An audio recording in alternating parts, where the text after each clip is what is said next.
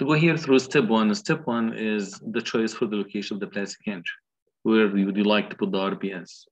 And you guys, you understand that the location of this RBS is to be able to control the plastic hinge. And actually, this is going to be controlling the distance from a hinge to a hinge. This is going to be very critical. The three parameters that you need to pick is going to be A, B, and C. And they need to be good numbers. You don't see very small fraction when it comes to the choice of A, B, and C. Radius is going to be whatever it's going to be. It's going to be any number that you can just calculate out. So when you choose A, B, and C, A is going to be the distance from the face of the column, flange of the column to the beginning of the RBS. B is going to be the length of the RBS itself, and C is going to be the cut from the flange. I'm going to say here both sides, so each one is going to be C, and also top and bottom, each one of them is going to be C. This choice, it needs to be within this range. When it says here B is going to be the flange width for the beam, it says B, BF. So this B here stands for beam. And this B is going to stand for the width of the flange. And you see everything here is going to be related to the beam itself, nothing to the column, because this RBS is going to be cut through the beam of the moment frame. So you have a range, you pick good numbers. Then you have this SH, which we have here two definitions for it. At the beginning, SH is going to be the location of the center of the plastic hinge from the center of the column. Later on, they're going to use SH to be the distance from the face of the column to this plastic hinge location.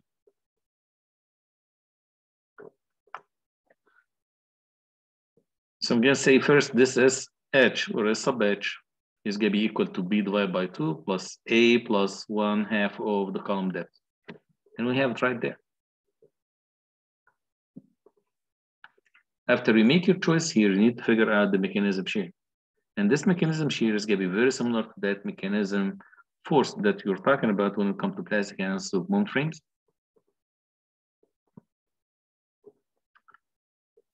This mechanism shear, if you want to figure it out, you need to find out the distance from the center of the plastic hinge to plastic hinge. If L sub 0 here is going to be the distance from the center of the column to center of the column, L prime is going to be distance from center of plastic hinge to center of plastic hinge. As it says here, L prime is going to be equal to L sub 0 from here to there, subtracting 2 times S sub H. Remember, this S sub H is going to be to the center of the column. So this here, the center of the column. I'm going to have also this Z sub E. This is going to be a new variable. We have ZX, and DX is going to be for the beam itself. So ZX is going to be for the entire cross-section area of the beam before you do the cut in the flanges. This ZE is going to be reduced value from the ZXB, which is for the main original beam that we just talked about. Then you say subtracting, and then you have this term here, and this ZE is going to be the Z of the RBS. So now I have two Z values. I have one Z value for the main beam. We call this ZXB, and then ZRBS, which is going to be for this reduced section. And to do the analysis, I have this 2 times the C, the cut, thickness of the beam flange, depth of the beam, thickness of the flange of the beam, and with that you get the Z of the RBS. Step number 3 here, you need to find out the probable moment, which is the maximum moment that you can ever develop at this plastic hinge. This includes ZE, which is Z of the RBS, multiplied by F sub Y, and then you have 2 factors. The first one accounts for the specified value versus the test values, or the actual value for the yield strength. And usually this is going to be 1.1 for the A992 steam. CPR is going to account for this, if I may here show quick, just find out here.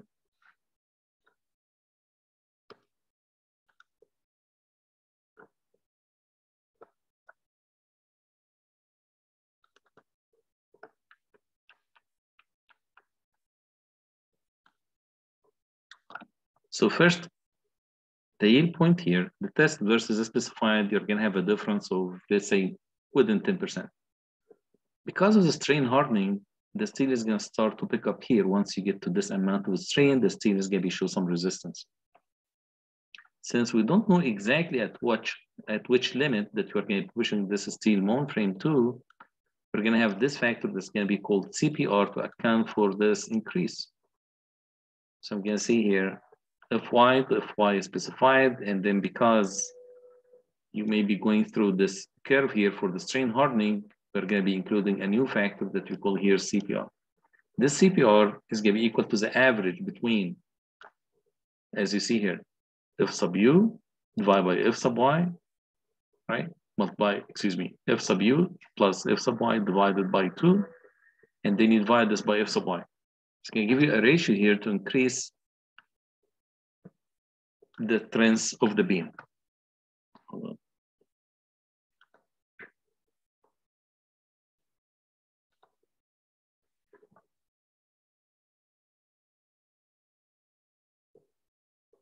We have Wu Park with us, right there.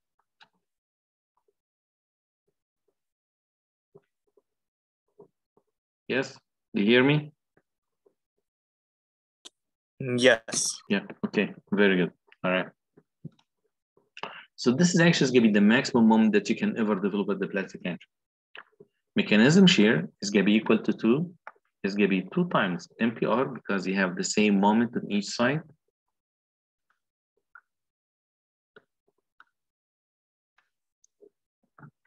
Divided by this L prime, which is a distance from central plastic hinge to central plastic hinge. And we have it right there.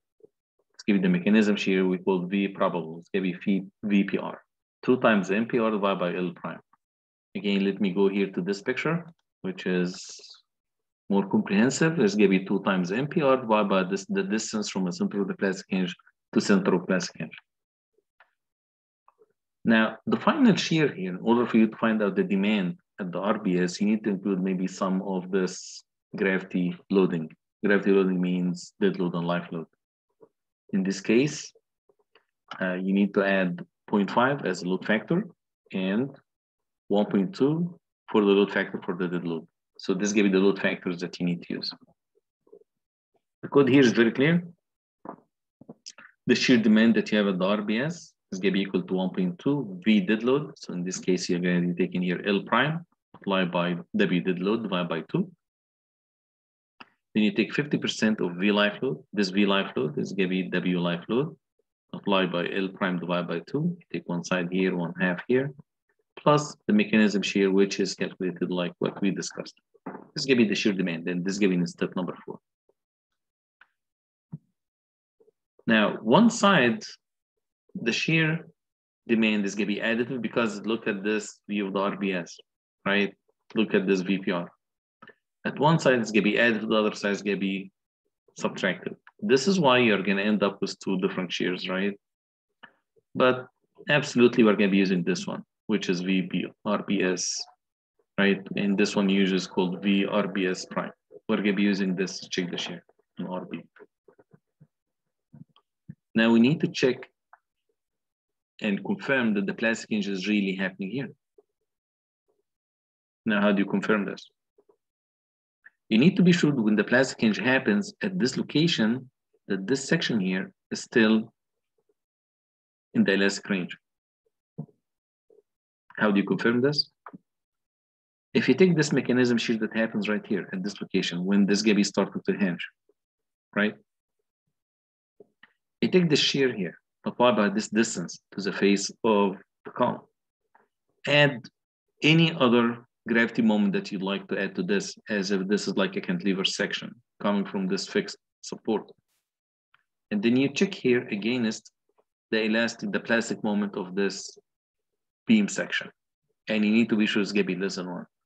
So is that you confirm that the plastic hinge is happening here, while this section of the beam is still in the elastic range. Now, if you see here now, this is going to be new definition for SH. Now it's going to be taken to the face of support. You take this M at the face of support is going to be equal to MPR, which is a moment developed here, plus V at the RBS, which we just calculated out here. This is going to be VRBS, applied by this SH. After you do this, You can add a little bit of gravity moment, or you can ignore it if, and look at this. If the gravity moment is going to be within 0.5% of the M at face that you just calculated out, in a case like that, you can just ignore it. Most likely you're going to ignore it because the moment value that you're talking here about, when you compare it to the demand coming from the gravity, I mean, it's going to be really like it's going to be substantial. So you can ignore the gravity load if you want to. Okay. Now this is going to be the demand. So M sub F is going to be your demand that you apply at this beam that you like to keep it in the elastic range. Now you look at this MPE. This MPE, which is the capacity in this case, I'm going to call it to be the capacity. If this is going to be demand, MF, this M sub P is going to be your capacity. It's going to be equal to ZXB. Now it's going to be for the main beam, not for the RBS. You multiply this by F sub Y, yield strength. And then you increase it by R sub Y, which is usually is going to be 1.1 for the type of steel we use. You'll notice here that CPR is not included.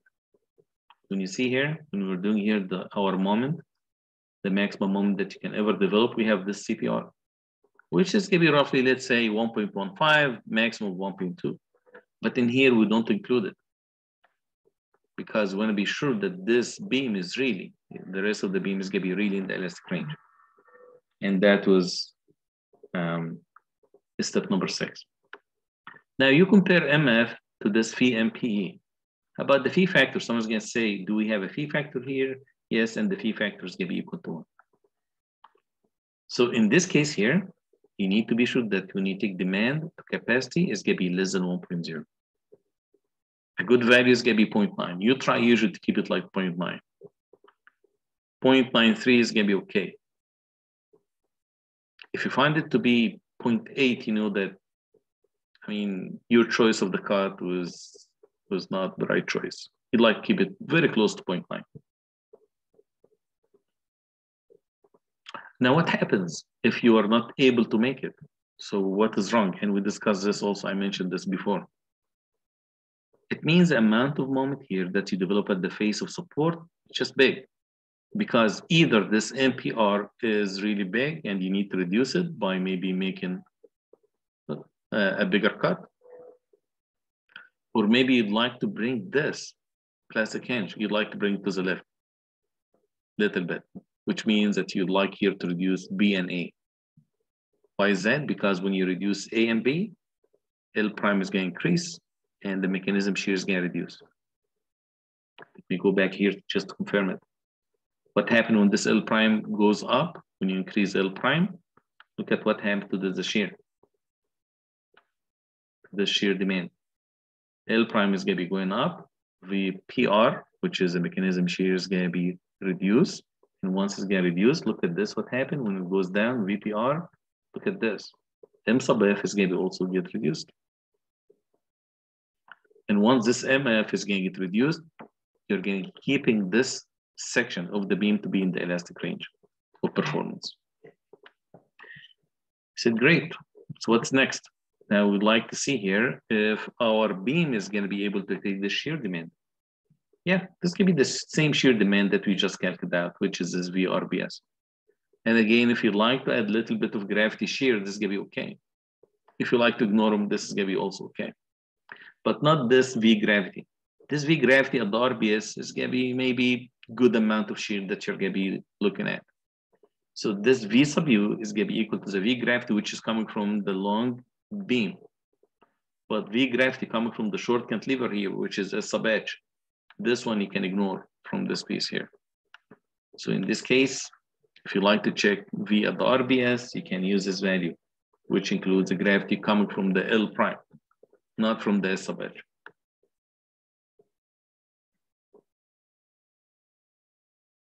Now, if you want to check the shear, I guess we have seen this before. In gravity beam design, just this factor was a little bit different. And this is to confirm the stability of the web, of the beam web. And to confirm that it's going to be kind of compact within certain parameters. So if the depth of the beam divided by the web thickness of the beam is going to be within this range, then this is fine. You can take C sub V is going to be equal to 1.0, and your Vn, as usual, is going to be 0.6 times F sub Y is going to be the yield strength that you'd like to use, here for any structural steel member. Area of the web is going to be depth of the web multiplied by the web thickness. C sub V again is going to be equal to 1.0. Now we need to look at the beam to column connection. Now I'd like here to look at one connection so that we are clear. I'm talking about here the shear tab. How can we connect it to this beam? Let me look here for some detail for it.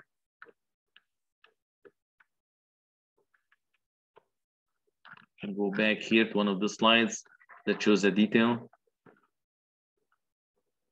Okay, here we go. Look what happened here. Usually, the plate, this plate, the connection of the plate, the shear plate to the beam is going to be full pin weld. If you have here full pin weld, the strength of the full pin weld is going to be stronger than the plate itself. So what you need to do is take this V design that you're going to be using and you just do full pin weld between the plate to the column.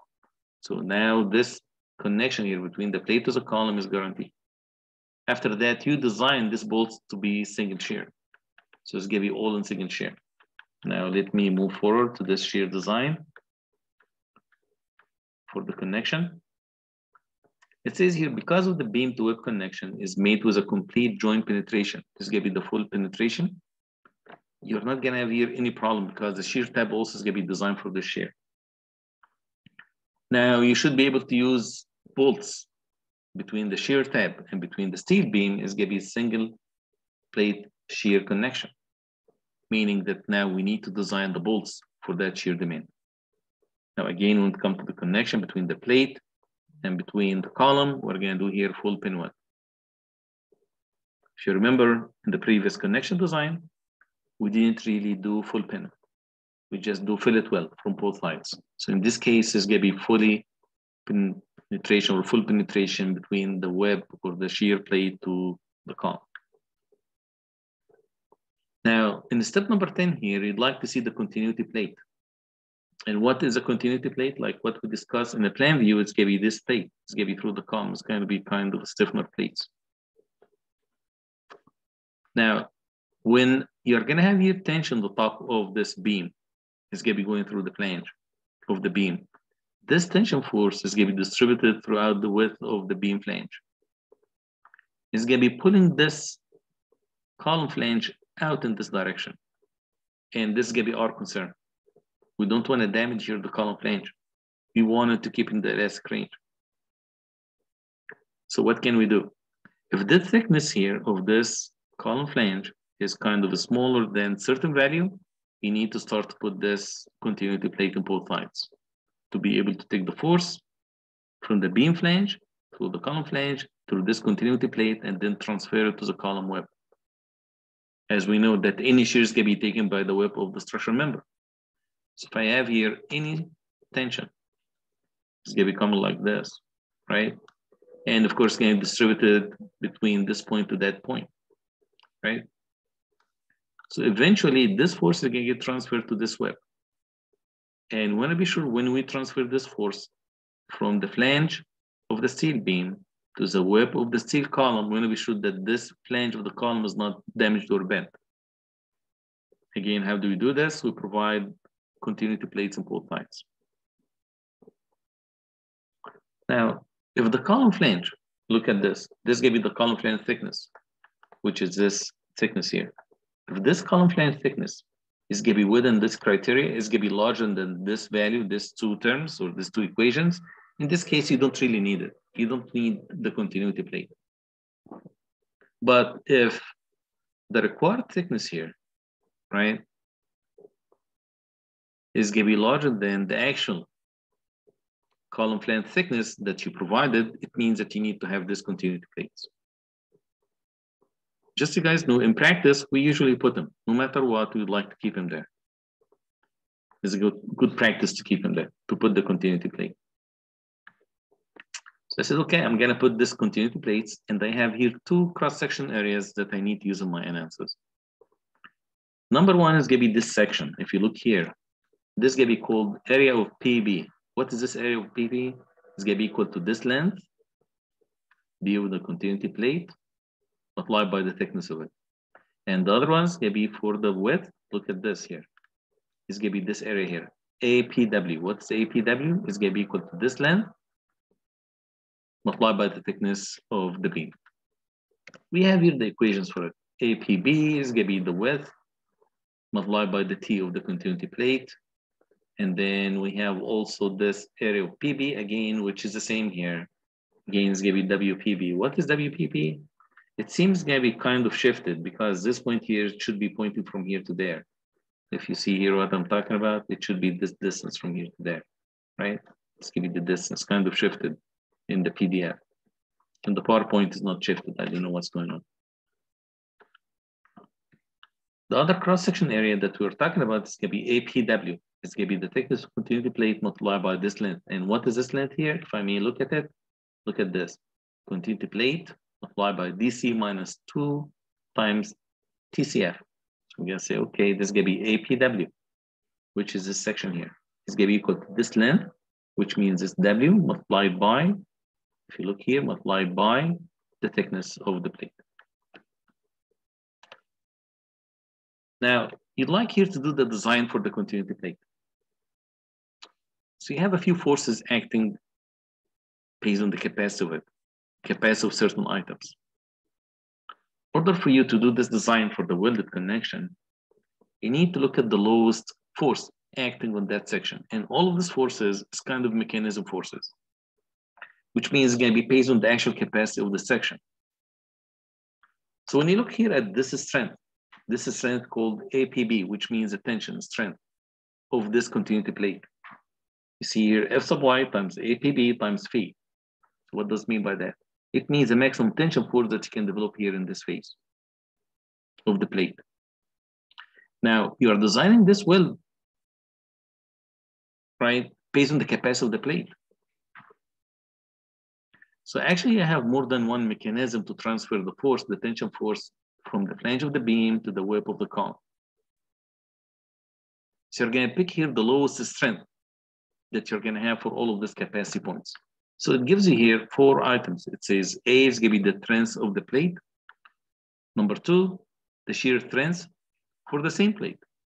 Because you just think about it this way, you say, let's say maximum tension that you can apply here on this face and this plate is going to be able to take, let's say 100 kips. But the shear strength of the plate throughout here, right, from this point to that point, let's say 80 kips. What force should I design this weld for? So if you think about it to be 100 kips, you're going to say, but the plate itself is not going to be able to transfer this force. So when you transfer the force from the beam to the web of the column, it's going to be going through more than one element, right? And each one of these elements, you're not going to design for the actual force that goes through there, but instead you're going to be designed for the capacity of that member.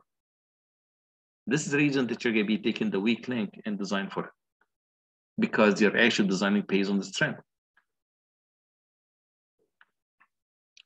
So it says here is going to be the shear of the plate, the shear capacity of the plate. So the first one is going to be the capacity of the plate, shear capacity of the plate, and then it says here panel zone shear strength, and this is going to be in step 11, which is this upcoming. Plus this phi times MPE divided by D minus TBF. I'm trying to understand what is that is. And actually, this is going to be the mechanism force acting on this section. The force coming like this from the beam.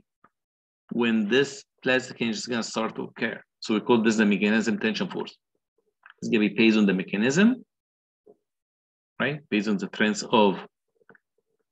of this section, right? And I'm going to be going through this in a minute from now.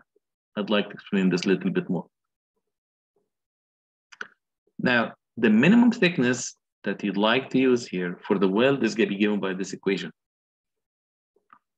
It says here, this is going to be the RCTCW. What is this? Which is the smallest value of all of these 4 items. It's going to be 1, 2, 3, 4. You take the smallest and then you divide by 2 because you're going to have 2 welded sides of the plate. And then it says here, divide by 1.39. I guess we are aware of this, right? The 1.392, which is kip per inch per number of 16 inch. So this D actually is not going to be the thickness, it's going to be number of 16 inch. And then you subtract this section here, which means DC minus 2DCF, which means I'm looking for the distance from here to there, because it's going to be the welded connection, and this will thickness. This is what I'm trying to design. So, okay, good. Now let me figure out what is that force. If you remember, I was talking about this force here. What happens? What is this force here? Let's say, look at this column here. Here's a column. It goes from the top to the bottom, right? Give me a second. I would rather have it in the PowerPoint.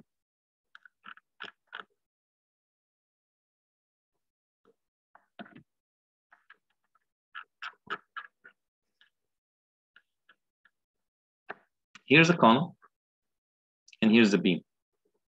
I know someone here is going to say aspect ratio doesn't make sense because this is going to be 1/2 of the story above, 1/2 of the story below. So let's say this height is roughly about 14 feet, right? In a given building. Depth of the beam, let's say, is going to be 24 inches, so 2 feet. So the aspect ratio here, or the scale, is not really good, right? When you compare this H to dB. This give you the depth of the beam, right? So at the time of mechanism, you're trying to find here, when you have this M face and M face acting on this column. So I have this column, if you like, I can just draw it this way. I'm gonna say, you know what? This column is gonna be like this. Here's the column, right? I'm gonna come here at this point and apply MF like this. It's gonna be coming this way. Another MF is gonna be coming this way. Like the way that you're looking here at. I have two forces here. I'm gonna say, in a case like this, I'm gonna have a support top and bottom. And I'm assuming here the hinge is gonna be happening at the mid height of the column.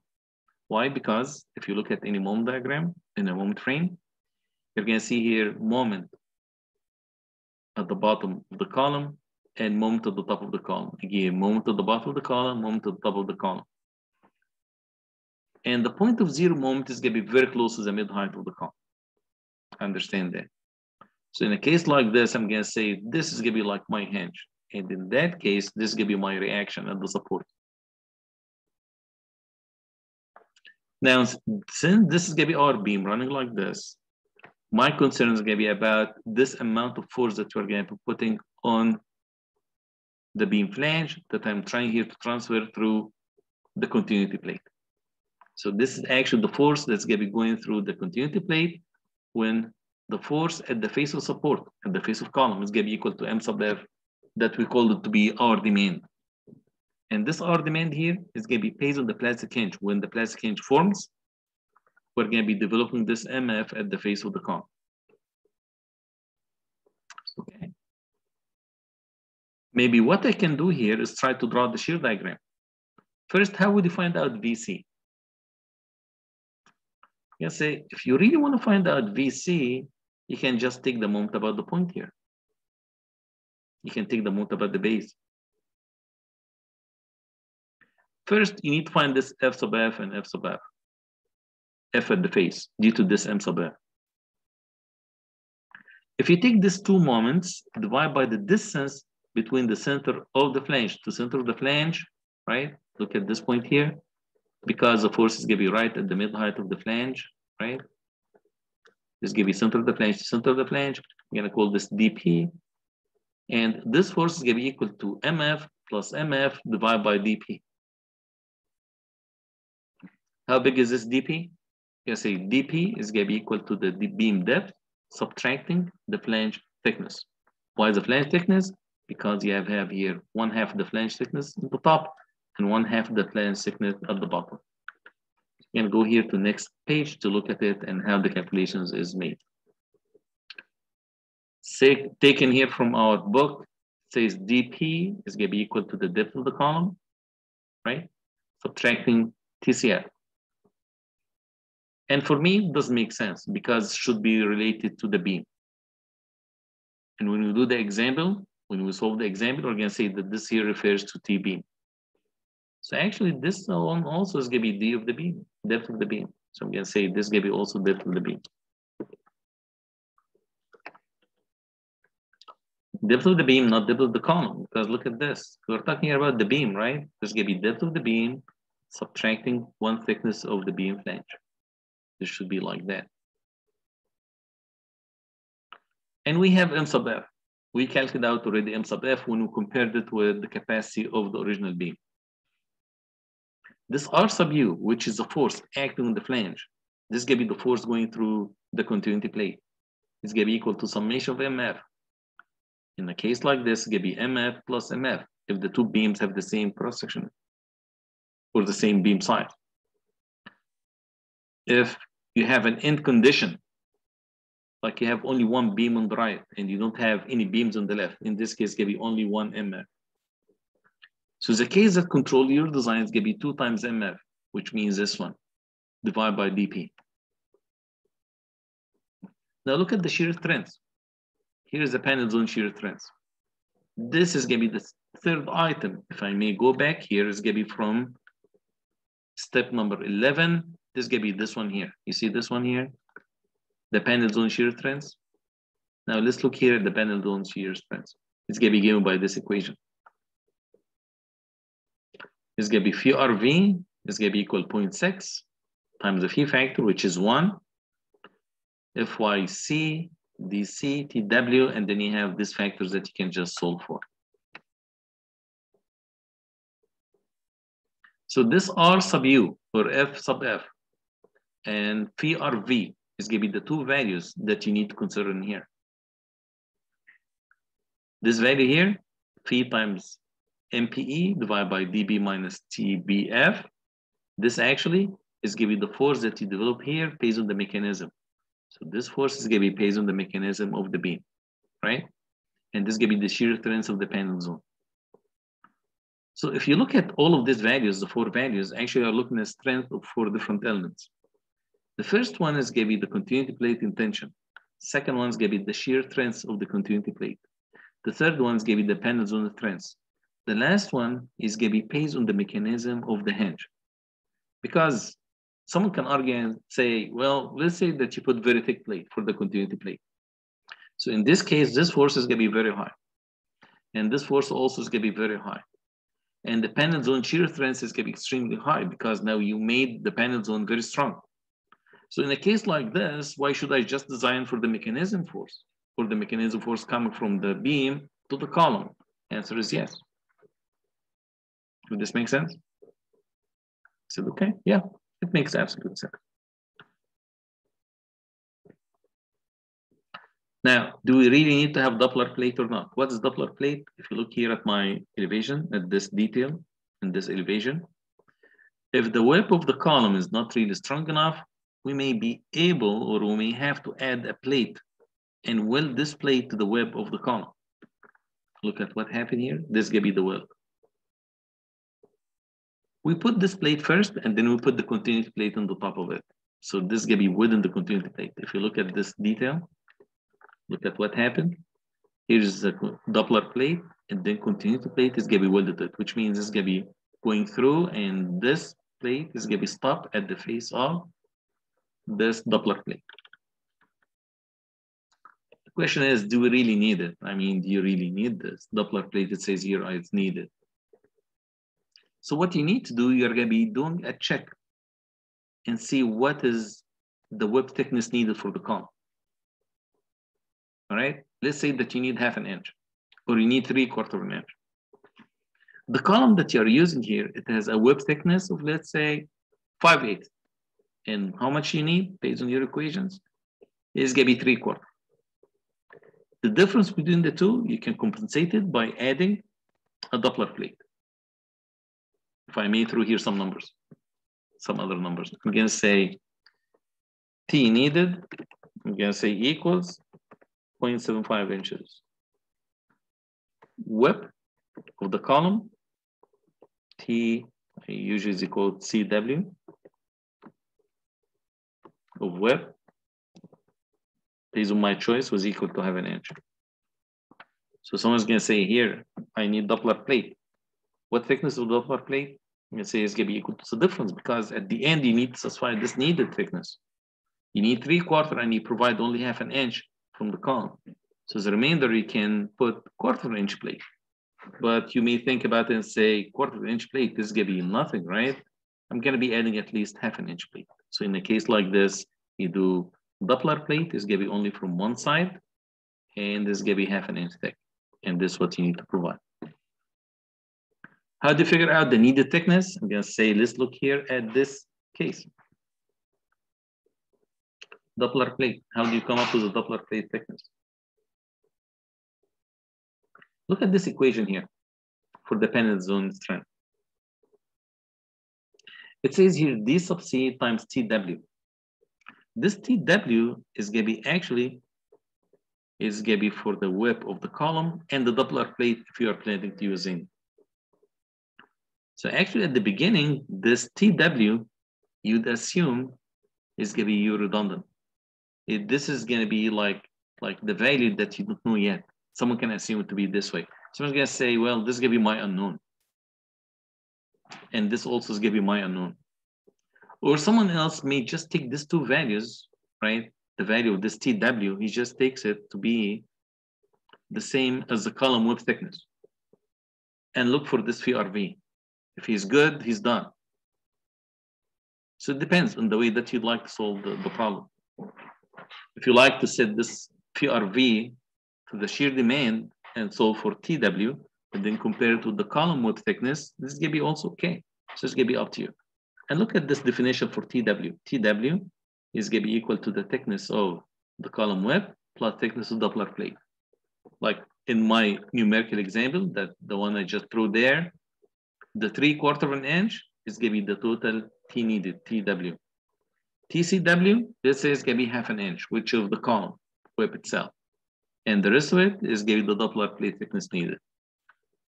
So with that, now we have the Doppler plate thickness. Step number 11, you need to be sure that you have a strong column, weak beam. What does it mean by that? Usually the same buildings would like the column to be stronger than a beam. In bridges, we'd like to see a strong beam, weak column. This applies here to concrete and steel, to any structural member, whether it's gonna be concrete or steel, we do the same thing. To be sure that the column is really stronger than the beam, you need to be able to satisfy this equation here. So what does it say here? What does it say? It says summation of the plastic moment of all columns come to the same joint. So in a standard case, you're gonna have 2 columns and 2 beams, right? When you have multi-story moment frame, you have more than 1 bay, you're gonna have here 2 moment frame beams, and 2 moment frame columns. In a case like this, you're gonna be adding the total strength of all columns above and below the connection. You divide this by summation of the plastic moment, if you like, or the capacity moment, if you want to call it this way, of the beams right and left of the joint. And you see here the ratio between them, and it needs to be more than 1. In a case like this, you're gonna have a stronger column when you compare it to the beam strength. But someone's gonna say here, usually columns gonna be loaded, and you're gonna have good amount of load coming to it, right? Like it's gonna be axially loaded. And we understand that once you start to hear an axial load on a column, the flexural strength of it is gonna reduce, which means this MPC, the plastic moment of the column, is gonna reduce once you start to add here an axial load. And this is true, this is correct. And the code says, yeah, the axial load on the column must be taken into account. So this axial load, when determining the flexural strength of the column, which means when determining this MPC, you need to reduce it a little bit if you have good axial load on the column. So this MPC is going to be reduced column strength based on the amount of axial load that it is resisting. Then they give you here a couple of equations. How do you do MPC? How do you do M for the column? And how do you do it for the beam? To give you here some equations for it. Now, do you really need to have lateral bracing of the column right at the plastic hinge? Not at the plastic, it's going to be at the panel zone. You can say where at, and you can see at this location. You say most likely you're going to have a beam running perpendicular here to the slide, right? You're going to have a structural beam coming this way, another beam from there. So call this gonna be a good bracing for the column.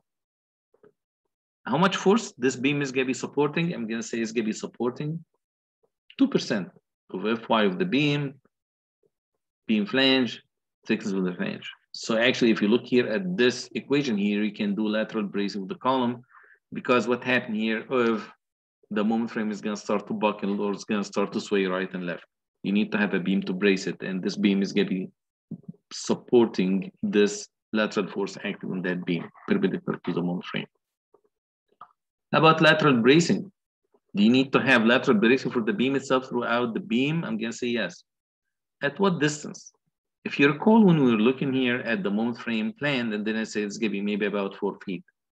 And if you like to figure out this, the length of the bracing or unbraced length between a support to the bottom flange to another support to the bottom flange, provided that the top flange of the beam is completely supported by the metal deck and the concrete, right? And the Nelson studs. In a case like this, the length of unsupported, which means the length from a brace to a brace, can be given by this equation here. It's gonna be all based on the beam strength. If the beam is really strong, when it comes to the yield strength and R sub Y, right, which is residual gyration here, when this here becomes large, this distance between a brace to a brace is gonna be larger. Standard usually that we take is gonna be maybe 4 feet. 4 feet, maybe 5 feet max. It says here a constant times R sub Y for the beam, E divided by F sub Y. Now, how about the brace itself? How much you design the brace for? As it says here, you design usually for it's gonna be 2%. You take the vertical or the force that's gonna be in the beam flange, and then you take 2% of it. I guess I'm gonna stop at this point here and try to go to our slide set for the solved example, and this should be able to help us a lot now at this point. Any questions?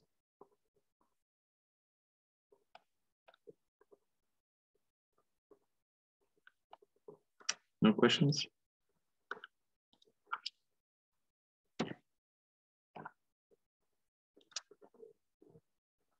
All right. Let's look here at this solved example. We have some information provided to us. I wouldn't worry much about the code. The purpose of this introduction here, SS and S1, and just figure out the size of the face shear to be able to come up with the beam size. Whenever it comes to the EGCE7, if it's gonna be 2005, 10, or 16, it doesn't matter. All what I'm looking for is gonna be just, and our factor is the same. All what I care about is gonna be the face shear, which is, there's no big change here from 2005 to 2016 when it comes to the face shear calculations. It could be the difference for the size and parameters, but here we don't really care about size and parameters. I just care more about the amount of force that I design my moment frame for. For the building itself, it says that you have here 8 bays by 8 bays. So I have here 9 columns by 9 columns. Center line span is gonna be 28 feet, and this goes both directions. So the column spacing here is gonna be 28 feet. You have 5-story structure above. There is no basement, so you have the foundation at the grade level, no mezzanine, no penthouse. This is gonna be a simple building with this moment frame system. The typical floor height, it says 15 feet, and it only at the first floor is gonna be 16 feet. So first floor is gonna be 16, after it's gonna be 15, all the way to the roof. I have here 4 bay moment frame.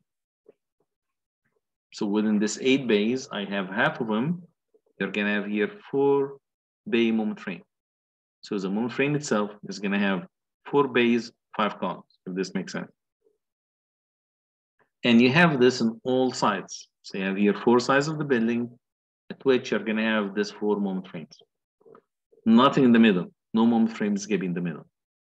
So now distribution of the force is gonna be very simple because you're gonna have here half of the force goes to each side of the building.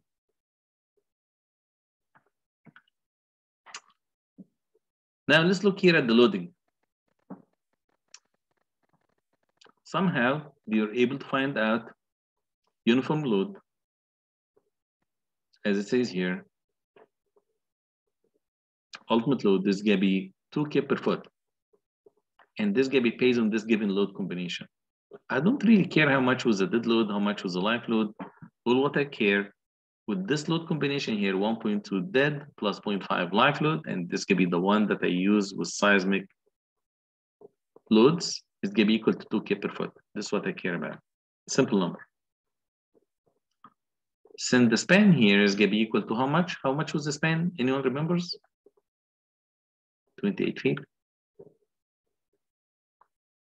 You can say here, if I take here 1.2 V dead load plus 0.5 V live load is going to be equal to 28 kibs. Just calculate out for me. It's great. So the demand based on the gravity and based on the size is not really critical. What I care about is the member design and the boom frame design. They give me here a beam. They say here's a beam size that you're going to be using. 36 by 288, grade 50. A992, with R sub Y is going to be 1.1. And the column is going to be 36 by 395. Just, when it comes to an actual design, this kind of like real big members. In an actual design, we don't do that. We use much smaller members than this. But this is just an example. So let's say you have a given here beam and a given column. And the first step is to come up with the RBS parameters. So here's the beam information, depth of the beam, flange width, TBF, flange thickness, flange width, and the thickness of the flange for the beam and the whip. ZXP is going to be for the main beam before you put the RBS. And the RBY and the moment of inertia, and the same for the column. You can just look it up easily. Just look up the information, put all the information or data from the table of properties for the W sections. Now we said, how about the plastic hinge, the RBS? All right, let's come up with the RBS parameters. I have 3 values here, A, B, and C. A is going to be the location, the starting location of the RBS from the face of the column. It says it should be ranging from this value to that value. You see here, I'm picking here, you need to pick a nice number. It says it's going to be between 8.3 to 12.5. You pick 10 inches. Don't go 10.25. Just make it a simple number. 9 inches, 10 inches. So here it says, let's just go here with 10 inches. You can try and make it 8 inches, nothing's wrong with that. Excuse me, like 9 inches. You don't want to go below 8.3. So if you go here 9 inches, nothing's wrong. Your design will still be okay. Look also at the range for B. Range for B, it says from 24.1 to 31.5. This says here, let's go in the middle, 28. If you decide to go 26, it's gonna be okay. If you wanna go with 30 inches, it should be also okay. I mean, nothing is wrong with that. And then he assumed here that he'd like to go to 45% reduction in the flange area. So once you do this, it means that you're gonna be taking this C times 2 is gonna be equal to 45% of the beam flange width. Your max is gonna be actually half, 50%. So as it says here, it's gonna be 3.75. Your actual max is gonna be 0.5. So you should go a little bit higher than this. He decided to go here with 3 3/4, 3.75. And this is gonna be equal to 0.22, 22%. So you're gonna be still within half of the flange to be completely taken out. 1/4 from each side, right? When I say here half of the flange, it means 2 times C. In our case here, we're still gonna be okay. So we should be fine.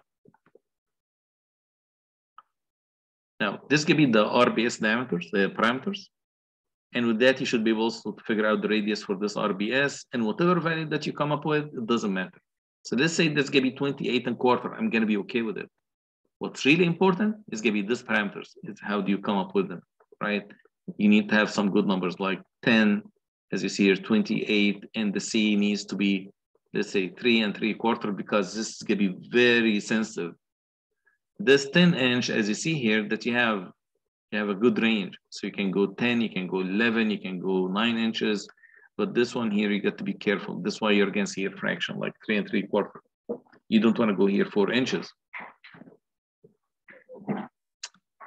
All right.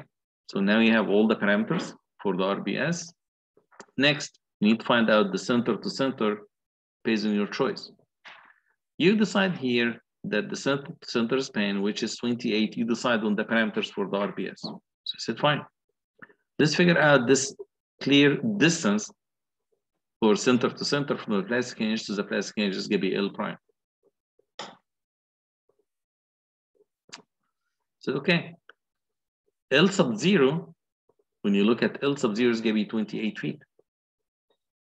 L sub h is going to be equal to one half of the column depth plus A, or 10 inches, plus this B, which is the length of the plastic hinge, 28 inches divided by 2. Now the column depth here for W36 is equal to 38.4. We're going to take half of it. So actually from the center of the column to the center of the plastic hinge, you're going to have 43.2 inches. Now don't forget that when you do here L prime, you need to divide this by 12 times 2 because you have one SH from both sides. Now, the distance from center of the hinge to center of the hinge now becomes 20.8. Now, to work on this mechanism shear, you need to find out the plastic section modulus of the RBS, of the reduced section. Now you have the ZXB for the beam itself. If I may go back a couple of slides, it's going to be this ZXB. This for the main beam. Before you do the cut, it's going to be 1190 inch cubed.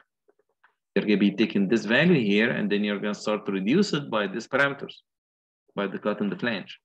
With that, you get reduced from 1190 to 771.6. As you see here, this is going to be a big reduction here, right? This CPR, which is going to account for the strain hardening based on this given material information, is going to be 1.15, which is very standard. As long as it's going to be within 1.2, I'm going to be using this 1.15. If you remember R sub Y that accounts for the test versus a specified yield strength is usually going to be 1.1 for this type of steel. So I'm going to say how much here the maximum moment that you can develop at this plastic hinge. You can say MPR, probable moment, maximum moment that you can ever develop at this plastic hinge location is going to be equal to F sub Y, yield trends, it's going to be the 50 KSI, times ZE, which is Z of the RBS, here it is, times 50, times 1.1 for the R sub Y, times CPR of 115. Now your maximum moment that you can develop at this plastic hinge at the RBS is going to be 48,829 kPa. Now this is going to be your maximum moment. If you take the 2 times this value here, y by L prime is going to give you here the mechanism shear. So exactly what's going to happen. This mechanism shear is going to be equal to 2 MPR divided by L prime. And don't forget that you have some gravity load that you need to add to it. Gravity load needs to be accounted from the center of the plastic hinge, center of the plastic hinge. But when it comes to S sub H, you can ignore it because the length of this S sub H is going to be really small. It's not really critical. Here's VPR. 2 times the 48 and fraction, MPR, kip inch. You divide this by L prime, 20.8. Now, if this is going to be in kip inch, be sure that this also is going to be in inches. So if you like, you can have your MPR kip foot or kip inch, but be careful because this length needs to be matching the same units that you use here in the moment. Now we have mechanism shear is going to be 391. This is going to be the shear that you can develop in the beam when the beam is going to start to hinge. So when the beam here is going to start to hinge, it's going to be the maximum shear that you can ever develop in this beam. V at the RBS, now you need to add this component, which is coming from the gravity loads. Look at this shear, 28, compared to 391. Now I guess you understand that even for the beam itself, it's not really a big deal, 28 compared to 391. Now think about what happened here for S sub H. It's going to be really small. Now this is going to be V at the RBS, and we're going to be using 419 kips, and this is going to be the one controls our design as it says here. So now we have the shear at the RBS. So okay, good. Now we need to figure out the moment at the face. of the column. If you want to do here the moment at the face of the column, you take MPR, which is the moment come from here, this moment, plus mechanism shear multiplied by this S sub H. Now this is going to be the new definition for S sub H. It's going to be to the face of the column. And if the gravity load from here to there is going to be very small, you can ignore it. But if you decide to add them, just go ahead and add them. It's not a big deal. Here's the moment at the face of support, moment at the face of column. It's going to be equal to MPR, the 48,000 and fraction, plus V of the RBS, the 419 kips, multiplied by our S sub H. Now, our S sub H here is going to be to the face of the column, which means it's going to be equal to what? If I may go back here. B over 2 plus A. If you remember, that was equal to 10 inch, and B was equal to how much? Can someone remind me, please? 28. 28, thank you. To 28 divided by 2 plus 10. 28 divided by 2 plus 10. It's right there. Multiplied by this V of the RBS. Now I have 58. If you try the other side with the lower value of the shear, of course you're going to end up with lower value, right? Of M sub F prime at the other side of the beam. So I'm going to be staying with this value here, 58,885 kip inch. This gives you the moment at the face. And for that, this is now is going to be our demand at the section of the beam that you like to keep it as elastic within this A. We'd like to keep this elastic. We don't want this to hinge. So I want to be sure that this moment here is going to be lower than the capacity of that beam section, which is the plastic moment of the section. If you like to check here the gravity moment, you should be able to do it. Look at this 1/2 WL squared, and this is going to be the moment for a small cantilever, which is this S sub H cantilever. Why do I assume this cantilever? Because at the end of it, you're going to have a hinge. So this is the reason that you assume to be a cantilever. And look at this moment here. It's going to be 48 kip inch. Compare now 48 kip inch with 58,000. It's almost nothing. So if you have a spreadsheet and you just decide here to include this within this, I mean, this is fine. Just add them up together. Nothing's wrong with that. But code says that you should be able to ignore it. So it doesn't hurt. If you want to add it, go ahead and add it.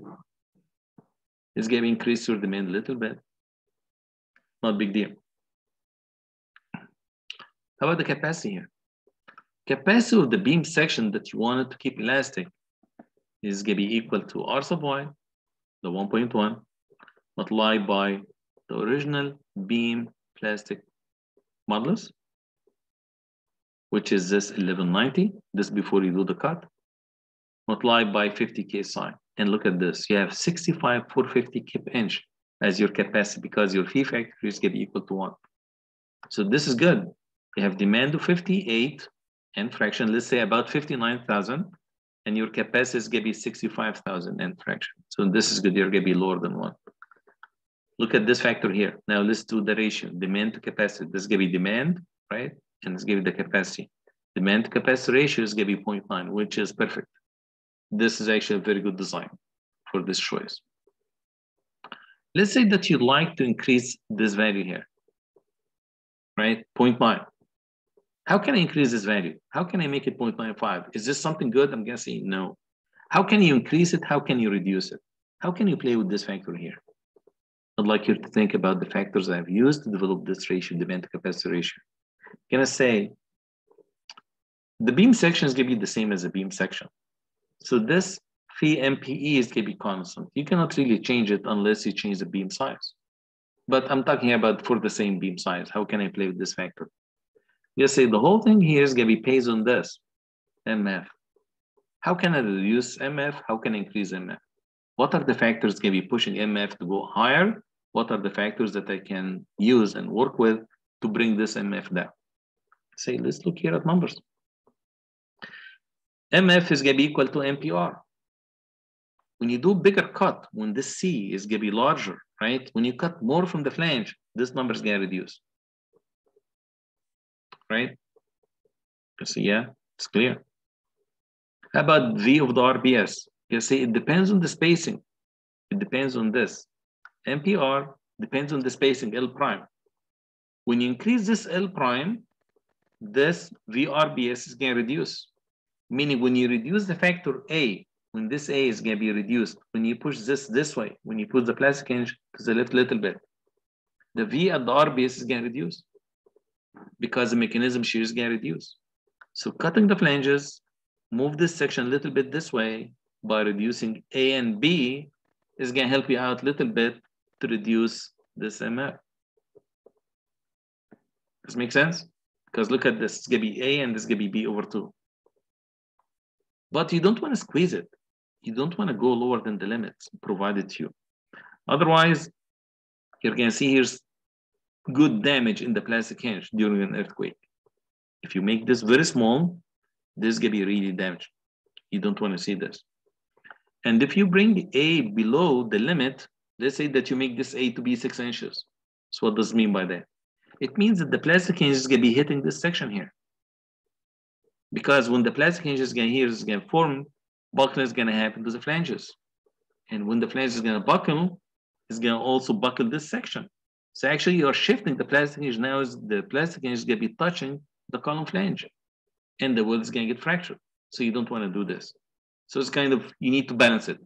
You don't want to push this hinge all the way to the left. And you don't want also to bring it to the center of the beam. Otherwise, the shear demand is going to be very high. Just imagine if this 10 inches, you made it like 2 feet. What's going to happen? V of the RBS is going to be jumping high because now this becomes like 2 feet.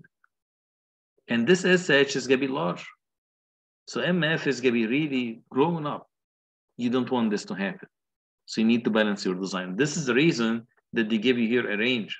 If you look here at the range, just to recall this range, we have a range here for A, B, and C, right? We have a range.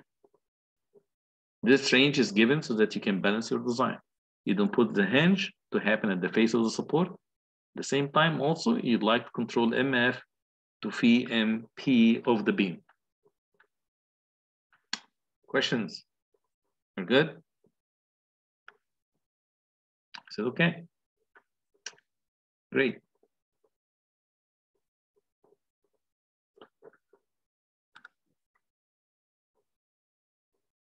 So this is good. So with this step here, what did we confirm? We confirmed that the plastic hinge is going to be happening at the RBS, and the plastic hinge is not going to be pushed at the face of support. So we protected here the weld. Again, we confirmed by this step, step number 6 and number 7. We confirmed that this section is going to stay elastic and the plastic hinge is going to be formed at this location. So up to this step here, we control the location of the plastic hinge, and we confirm this is going to be really happening there. When it comes to controlling something in the structure analysis, in the structure business, or the structure performance of a member, you control it by the way you detail it and by selection of the material properties. Let's say that you decide to have a hinge for a simply supported beam. You'd like to do a simply supported beam. You need to detail the hinge to be a real hinge. Otherwise, this hinge will never form. If you want it to be fixed, you need to detail it. When you do the structural design, you need to detail it to be fixed. If you don't do this detail to be able to withstand this strength or this demand that you have on it, you cannot really call it fixed. So actually what we do here, we detail the structure to perform in the desired way. And this is exactly what we are doing here.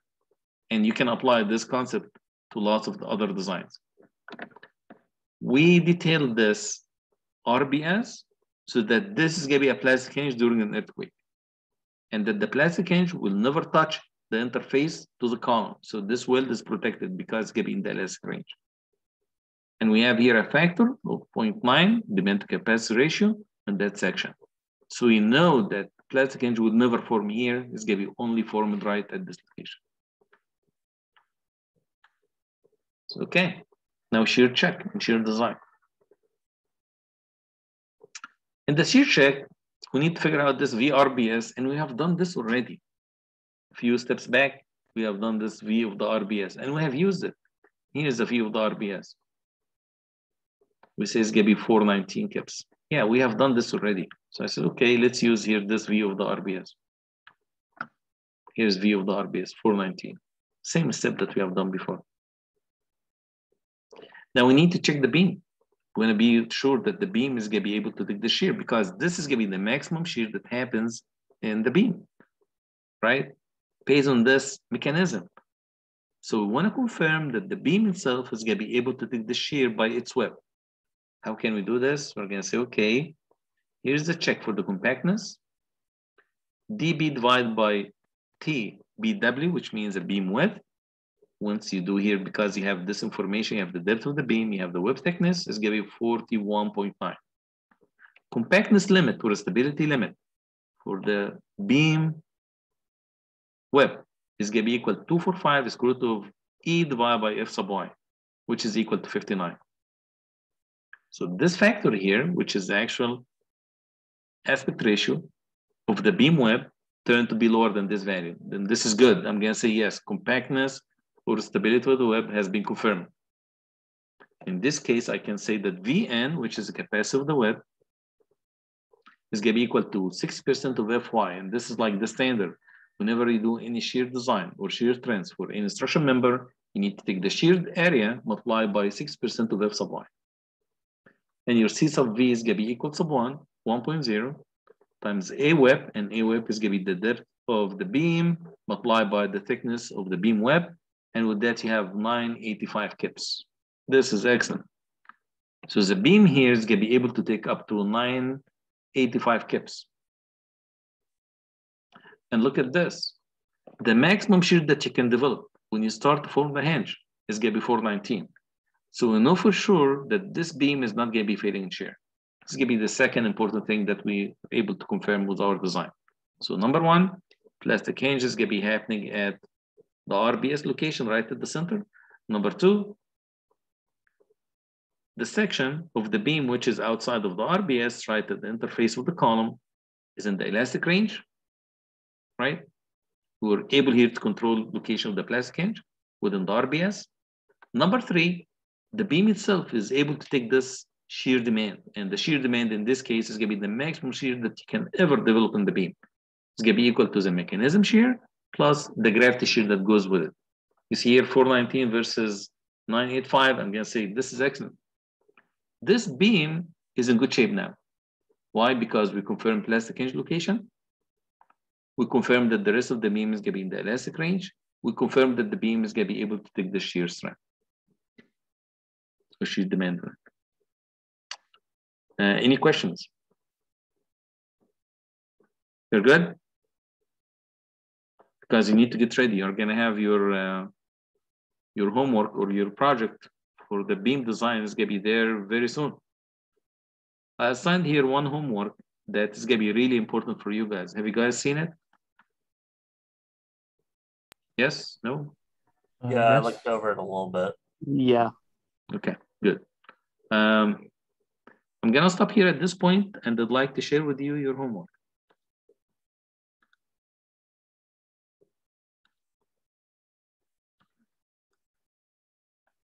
It's going to be very similar to what you guys have seen in your midterm too, right?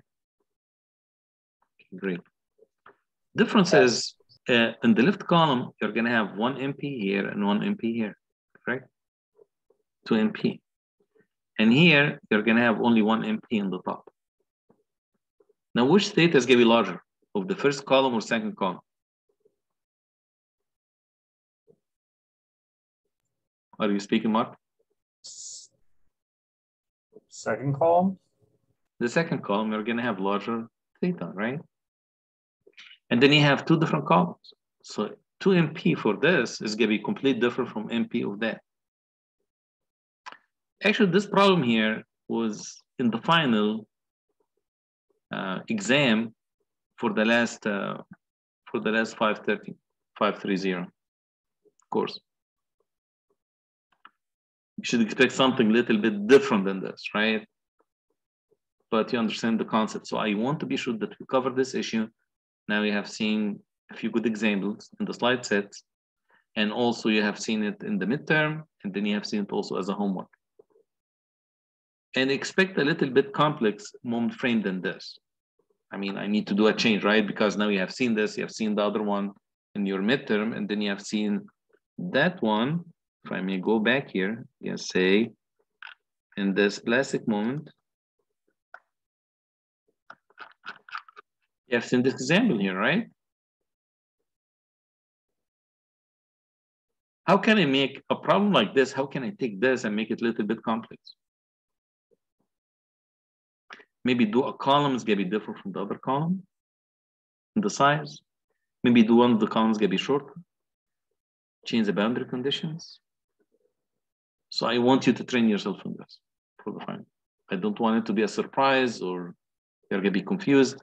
Now you have seen all types of different moment frames. You have seen here hinged, right? Same column, different column. You have seen different height, hinged. You have seen hinged fixed, different columns, right? Look at this.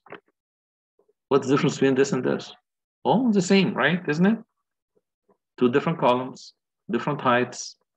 Both of them is gonna be hinged. Here, I just changed one of them. I made it fixed, which means that you're gonna have additional MP at the base, right? And then you are in here two-story. So what's the next step? How can I make it a little bit more complex or different? Maybe change the column height. Two different columns. All righty. Any questions?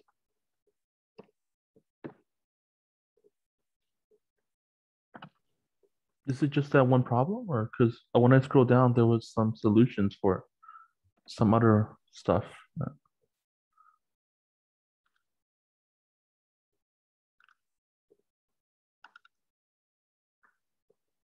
Yes. No, Pat. Yeah, I don't know how. Yeah. Let me stop this.